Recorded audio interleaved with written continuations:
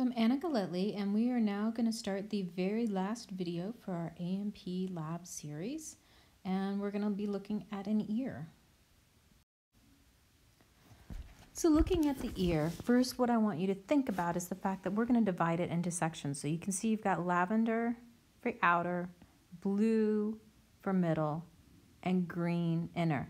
Now, one thing you want to remember is that there's literally no direct movement of liquid or solid particles or anything between these areas. They have a wall or a membrane separating them so that only sound vibration moves through. So with the outer ear, you have this area that we all put our earrings in, and you can call that an auricle, or you can call it a pinna, P-I-N-N-A. And then you should remember from doing the bones, we had this chamber going through, this tunnel going through the temporal bone that we call the external auditory meatus. Well, that when you put soft tissue around it, you can now call that the auditory canal. So all of this is outer ear. The middle ear is going to start at the tympanic membrane, that's your eardrum.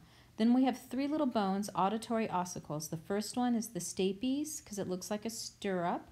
The second one is the incus, it looks like an anvil. And then the third one is the malleus, which sounds like mallet. So the mallet hits the anvil, which transmits the sound to the stirrup.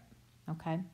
Now, the middle ear needs to have the same air pressure in here as outside the body. And that can change if you've got like soft tissue membranes that are all like squishing up against each other. So this pressure can be different. So to fix that, we have a hole that we call the eustachian tube or the pharyngopianic tube, or there's a third name for it. Oh, auditory tube. They're using auditory tube. I tend to call it eustachian because that's what I learned it as. Okay?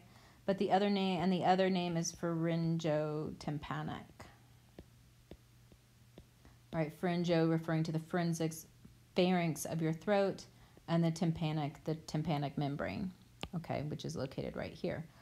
Also here we've got a little membrane covered opening called the round window, and underneath the stapes right here we have another window which is covered with a membrane called the oval window. Now sound is going to come through here, bounce on here, go through the bones, right through here, then it goes through the oval window.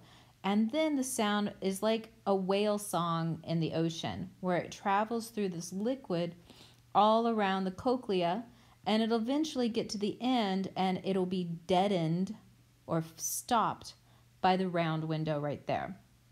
Okay, so the inner ear, I've already mentioned, the cochlea, which looks like a little snail shell, and then this part is for balance or equilibrium. We call this the vestibule, and these the semicircular canals.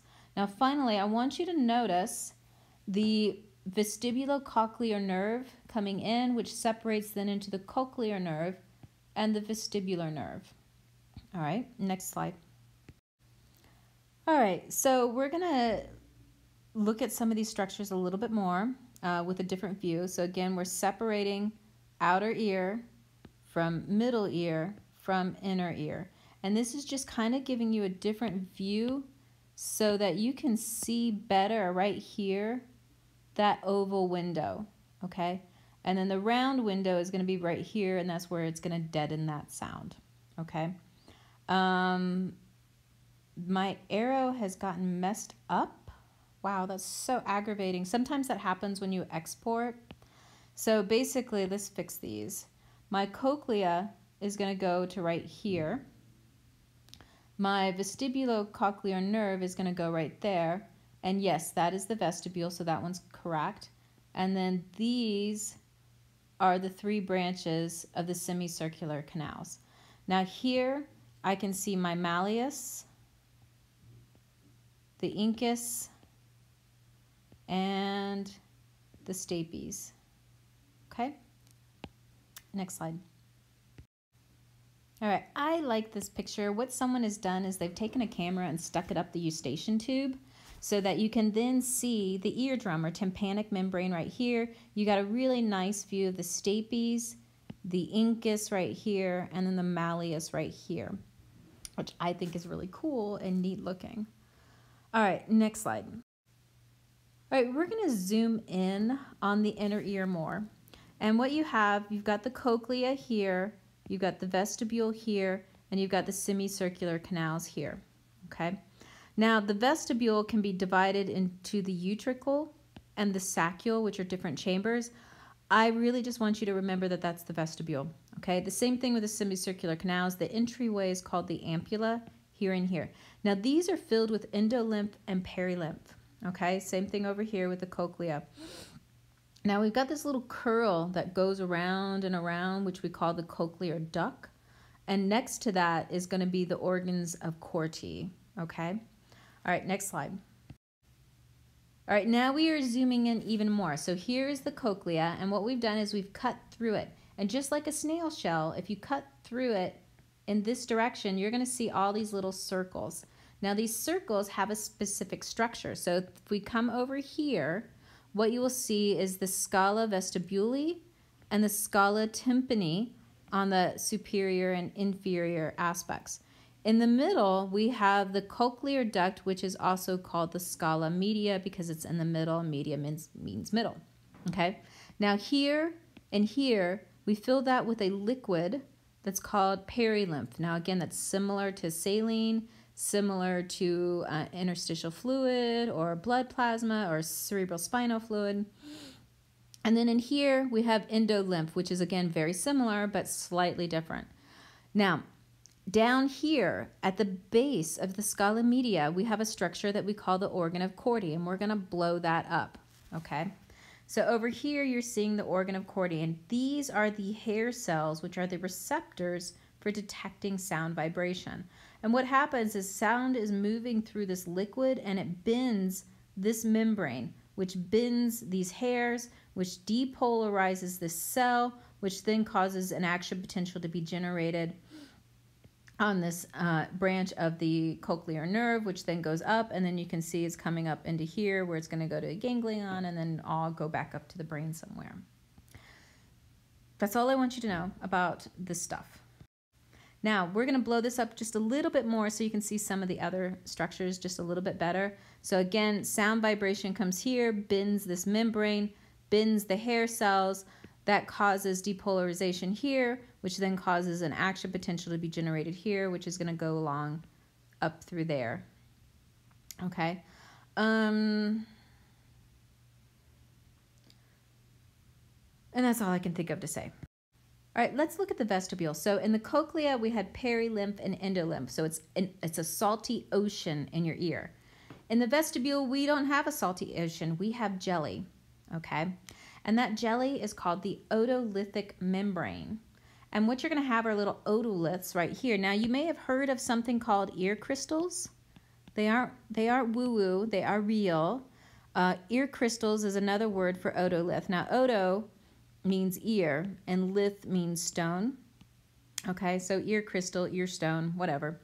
All right, so these ear crystals are embedded in that otolithic membrane, and they should be fairly evenly distributed. Now, when you rotate your head, these little stones move a little bit, not a lot. And when they move, they bend those. And when you bend those, you depolarize this. And when you depolarize that, you generate an action potential that gets picked up by the vestibular nerve and goes back to the brain.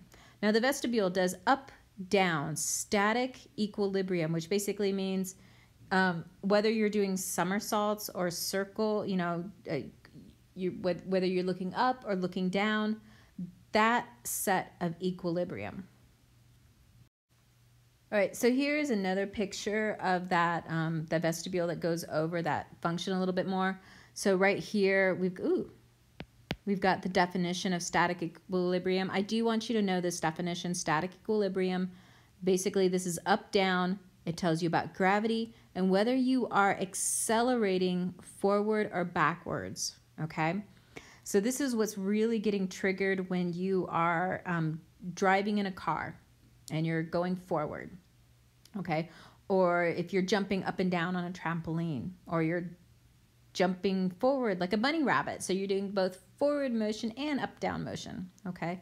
I'm not going to ask you to remember this. I do want you to remember that, and I do want you to remember that. Okay?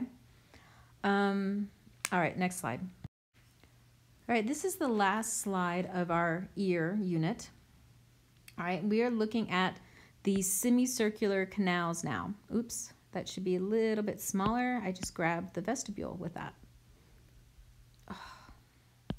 So the semicircular canals, which are still doing it. So right there. Now I've made a big enough mess you can see exactly what I'm looking at. All right, so here you do have an endolymph, all right?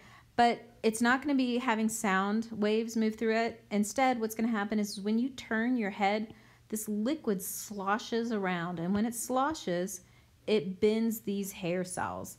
That depolarizes those, that depolarizes that. It's then picked up by the vestibular nerve fibers, and it goes back to the brain, okay? What I want you to know, well, one, endolymph, bending those. Dynamic equilibrium, which basically means rotation, rotating the head. If you are doing like a pirouette, or you've seen those ice skaters and they do that little spinning thing all the way around, okay? If you are spinning in circles, that is dynamic equilibrium. I'm not going to ask you about the ampulla or the crista ampularis, but you get the idea. Okay, so that is the end of the ear, and now you can move on to finishing up your lab manual chapter on the eye and ear.